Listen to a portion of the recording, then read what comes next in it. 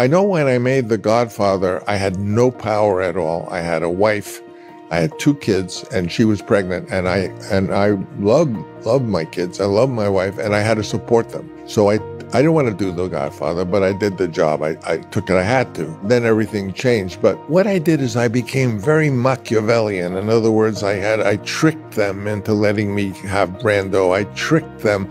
So in a sense, I turned into Michael Corleone. And I was that kind of Machiavellian guy, just like Michael was as he takes over.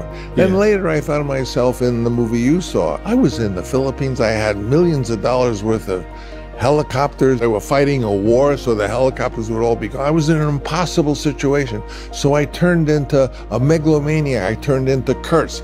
And I'm beginning to realize that I always became the character of the movie I was working on because I had to. And this is weird, I'll never understand. I was making a movie about a man who loses his son, and I lost my son. I'm saying, what is this? Do I have to, is this my life, or is this basically all the movies I'm making is my life? I mean, when that happened, of course, that's not something I can see why I became like Kurtz, because I had to. You know, but I didn't have to lose my son. But the movie was about a guy who loses his son. I'm not sure I understand my life. My life might all be a Charlie Kaufman movie. Is how I feel.